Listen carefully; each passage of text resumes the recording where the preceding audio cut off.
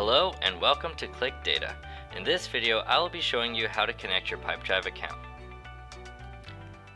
If you wish to connect your Pipedrive account, enter the Data tab. In this section, you are able to manage your datasets and connections. Since we want to add a new connection, click the Add New button to get started. In the Add Data window, click Add New Connections, then scroll down the list of connections to find Pipedrive. Once complete, simply click on the link and you'll be taken to the authorization process window. First, give your Pipedrive connection a name and a short description, then head into the Authentication tab. In this section, you are required to provide an API key which can be found in the settings of your Pipedrive account.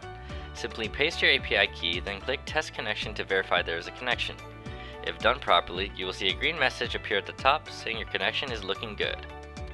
If you see this message, click Next, and now you are ready to start importing your Pipedrive data. In this example, I'm going to import my Pipedrive activities. Once your data has been selected for import, click Next where you're able to give your dataset a name, add a timestamp, along with several filter options. On the right, you can preview your data before the import process. Once satisfied with the preview, click Next, and ClicData will begin to import your Pipedrive data. At this point, you can change the frequency of data refreshes by the day or hour, or add a custom schedule if you are not interested in these two presets. Alternatively, you can disregard these settings until later as well.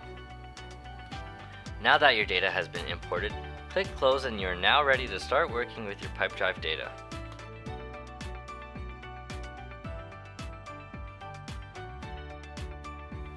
In this part of the video, I'm going to create a dashboard out of my Pipedrive data, but first, I must set up the dashboard before proceeding.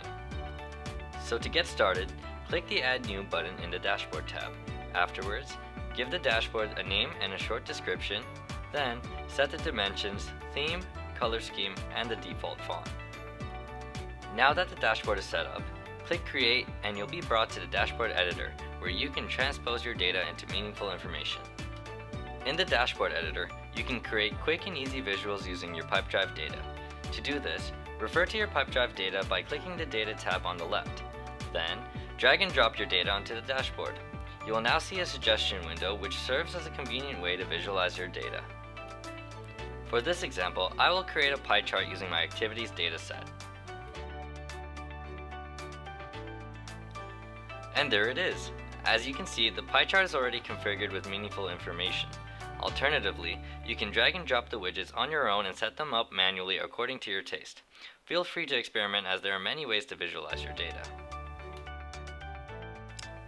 If you require additional help, do not hesitate to contact support@clicdata.com. Thank you and happy dashboarding!